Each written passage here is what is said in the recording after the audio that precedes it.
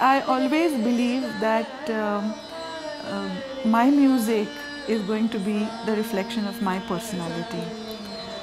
So if in my personality, if I'm a woman, that humanity or that femininity will show in my music very naturally. So also is the case with male artists. In music, when we talk about masculinity and femininity, the moment you spoke to me about this concept, my attention got drawn to the concept of Raagas and Raaginis. Now, just the name Raagas and Raaginis suggests that there is some masculine feature in the Raagas, whereas there is some feminine feature in the Raaginis. Then I wanted to explore, if at all, if there is any association of that kind. And I thought it will be a very interesting approach to the concept. I don't have words to really express my gratitude for the women artists of the yester generation.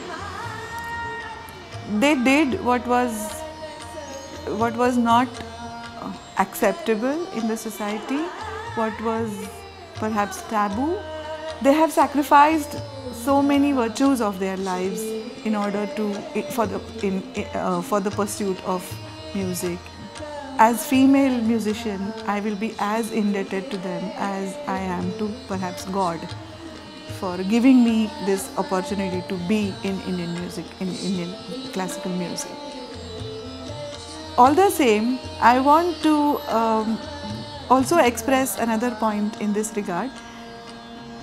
See, when the music shifted its focus from, say for example, bhakti to shringar, there were no female vocalists, there were no female musicians.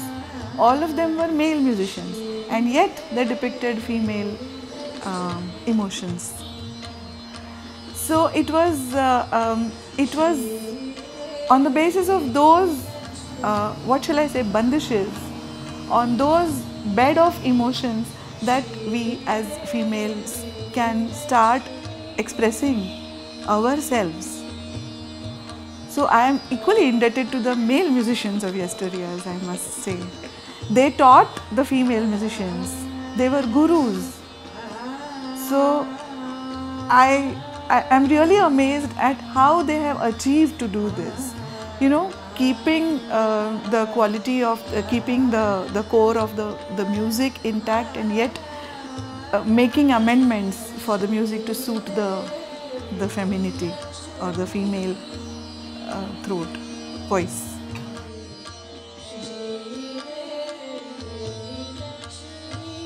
But speaking from my gharana, Ustad Aladi Akha Sahab, he taught Mogubai Krodikar, he taught Kesarbai Kerkar. Now both these, they were like, you know, the left and right of our gharana, who carried forward the legacy of Kha Sahab. Now this legacy through Mogubai ji flew down to Kishori Tai, Gana Saraswati Kishori Amonkar. My mother Shrimati Manik Bhide learned from Kishori Tai, and I learned with my mother. So this way the legacy has come down to me, and I'm very proud of my legacy. It's been an all-female legacy. Yet, I must not, I mean, there is an equally strong male legacy also in the Gharana, which I must not mention. Speaking about my mother, I have always had my mother in my life as the main pillar of strength behind my musical personality. She was the one who trained me. She was the one who not only trained me into music, but she influenced my personality in many ways. Like for example, when I started learning from her, it was not easy. The stylized Jaipur Gaiki, it was, it was thrown to me like a treasure, and I was like somebody who would be bewildered by, for example, Ali Baba's cove opening to me, and I didn't know what to do with it.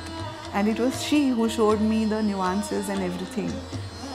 Very little subtleties, the nuances, and also how humbly to approach it also. So all that training she has given me. I must also make this point over here that not just as a guru, but I have seen my mother leading the life of an ace disciple with Kishori Tai, and I have very high regards for her at that, for that. And I think for me, she was a role model as a disciple and now also as a guru. So I follow her, I try to follow her footsteps in both these aspects. I think I must make a point here that I treat every rag or ragini as an independent individual. It has a personality of its own. When I am saying it may be he or she, a rag or a ragini. And it being a male rag or a female ragini doesn't come in the way of me making friends with that rag or ragini. Because I think just like an independent individual, for somebody in my skin to be friends with some another person, it is, there is no logic to why I become friendly with somebody and why I do not get along with someone else. It's as if the wavelengths match. And I don't think the masculinity or femininity of the rag or the ragini come in the way of me making such connections. As regards the character or the attribute of the rag or the ragini is concerned, I think it's the total effect of the various notes that the rag or the ragini carries or is expected to carry. And when I was sitting with experiments, trying to experiment with the femininity or the masculinity character of that raga, somewhere I started feeling that some of the notes might have this feminine character or masculine character. I am not very ready yet to talk about it because my thoughts are not fully crystallized. But yes, in our scriptures, in our old books, the swaras, the various swaras are attributed to qualities. For example, the Rishabha, the Re, is attributed to valor. The Madhyam is attributed to Hasya Rasa, or the Pancham is attributed with Shrungara Rasa. The Dhaivat is associated with the Bibhatsa Rasa. Nishad is with Komal, with Karuna Rasa, etc.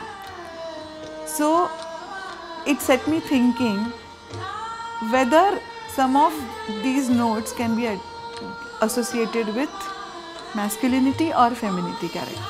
Even if I can draw up a conclusion regarding the masculinity or femininity of a note, it's not as simple as that, because the rag in itself is a combination of so many notes and the inter-notes relationship. So I think in totality, it's as complex as an independent individual. Now I am a woman, but you cannot say that I do not have any masculine characters. So is true of any other man.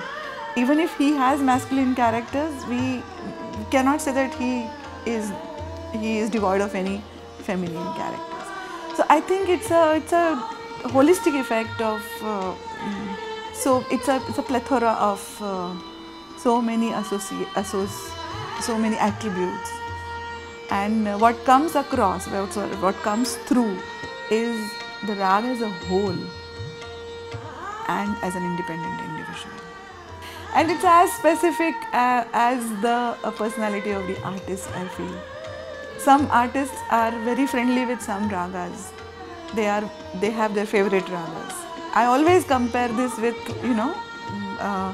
like I have my favorite ragas, I have my not so favorite ragas. Although I have learnt them, they're not very close to my heart. I don't do them very often. You find this with any other artist also, because the same artist will keep repeating the same ragas because they are very dear to him, they are very near to him, because their personalities match each other.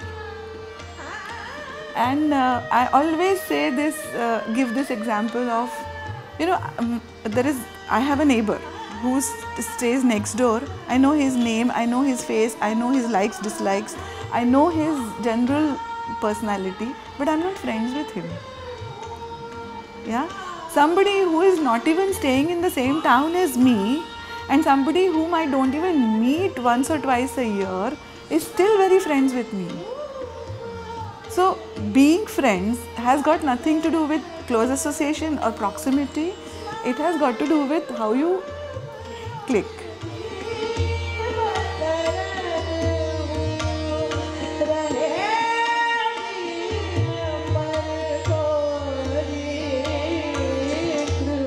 So I'm looking forward to the Gayatri Festival happening on the 18th and the 19th of this month, and hope to see you all there. Thank you.